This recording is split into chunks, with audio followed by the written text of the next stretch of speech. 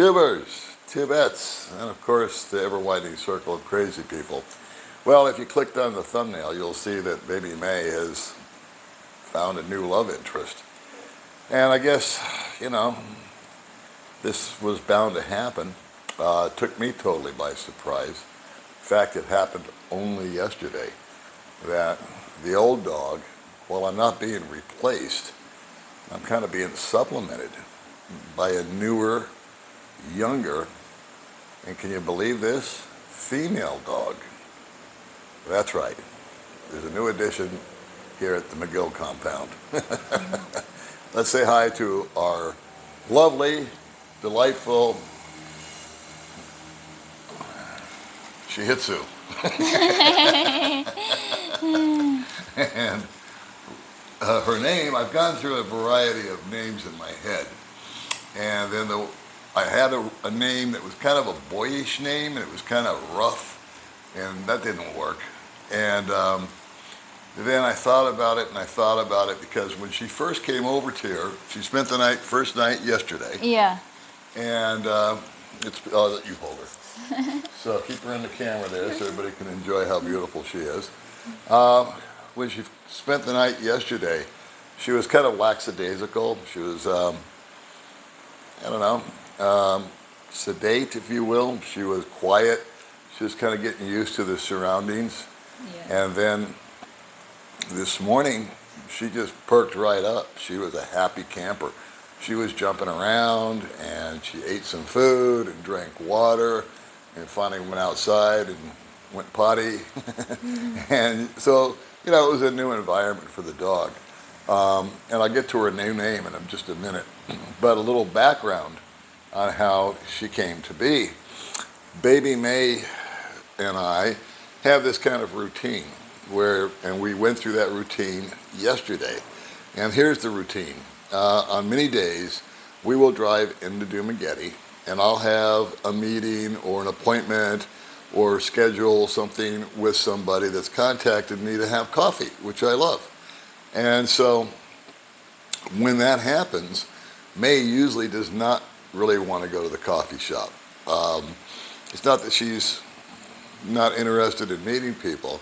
It's just that I think it's gotten kind of old for her to sit there and watch me banter on for an hour with somebody. And she says hi, and they meet her, and they take a selfie or whatever with her. And then she just kind of is sitting there by herself, unless the guy has a wife or a girlfriend. So it varies. But this time, Mae said she wanted to be just dropped off at her sister's work. And because she did have a mission yesterday, and that was to go buy a cake for Ray's birthday. And Ray is her future brother-in-law, lives just down the street from us. He turned 65 yesterday. And we went out to dinner, and we brought a cake as our tithe and contribution to the party, I guess. And I was at the coffee shop, and she had gone and gotten the cake and went back to her sister's work, which is Cebuana. And she sent me a message, and it was kind of this garbled message that only Mae can send. Something about a dog and Riza and borrowing a dog. And so I said, okay. I said, well, just come over to Ground Zero. And she showed up, and she had this little puppy with her. It's 4 months old. It's had its shots, and it was owned by the one and only Riza, her sister, who, as the mother of 3 children, living hand to mouth, and going to school, and trying to put food on the table, for some reason, Riza had the bright idea that it was a good idea to go out and buy a dog. And not only that, but a purebred dog. And then, I don't know what she paid for it, I'm not going to ask, but apparently, if you're not familiar with Riza, Riza is Mae's youngest sister. I think she's 22 years old. 23. 23, okay. And so she's got 3 kids, and there's a little girl, Nikki. She's fine. But then there's Junior and Senior, okay, which is a different story. Junior and Senior are twin boys. What are they, 2 or 3 now? 3. 3 years old. And so Junior and Senior, they thought the best thing in the world was to whack the dog with sticks. and Mae's mother stays and watches Junior and Senior and Nika and hates dogs. So it wasn't a good scenario. When Mae went over to the house, this little puppy was actually hiding behind the refrigerator, trying to avoid her mother and Junior and Senior coming at her with sticks. So after watching her prance around yesterday and learning, and I have to teach her name, I've decided that this time, I've always been a dog lover. I've always had dogs in the States. I've been wanting to have a dog, but I've not gotten one really because of the environment here. There's a lot of street dogs around. It's easy to get into the yard and out of the yard, but our new little puppy here has no interest in that. She roams around a little bit, but she is a people dog. Yeah. She loves to lay at my feet. We've had her 48 hours now. Or she hangs out with Mae. Yeah. And she got all frisky. And so I decided that the best name for her, which just seems to fit her personality, even though she's sleepy right now, is Ta-da. But you don't pronounce it Ta-da. You pronounce it Ta-da. So say hi to Ta-da. And I guess this is going to be like an ongoing saga, because now I've already YouTubed. I've never formally trained a dog before. And it's always been, number one, a regret, and number two, an ambition, all at the same time. I used to have wiener dogs, dachshunds, back in the day when my kids were little. And they were great little dogs, but I never formally trained them. But they were actually pretty well behaved just on their own. And this one here is really a lover and intelligent, I can tell, compared to the dogs out front that we've tried to befriend. But there's a lot of inbreeding going on, and while they can play the banjo like no one's business, they just don't have anything really to do with you. And they're skittish and they're standoffish and all that.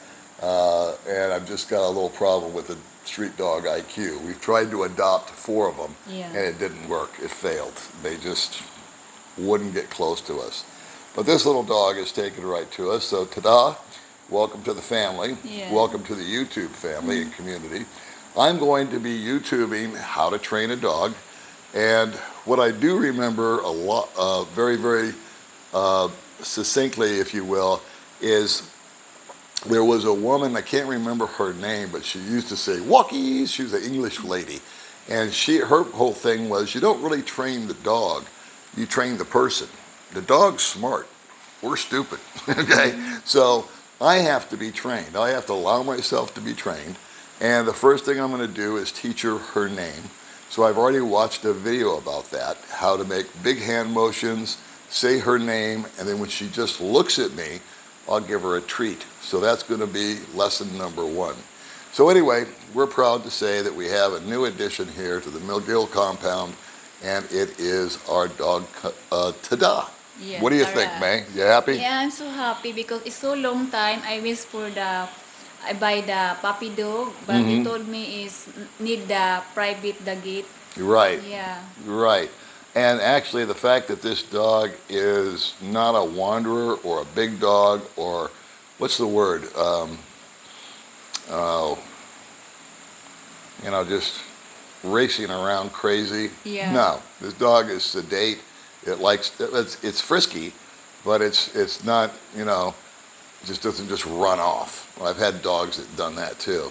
So curious about its surroundings, but really protective. And the minute you say something, it doesn't know its name yet, but will come back to you. And so we're looking forward to moving forward with Ta-da. Yeah. Ta-da. Ta-da. All right.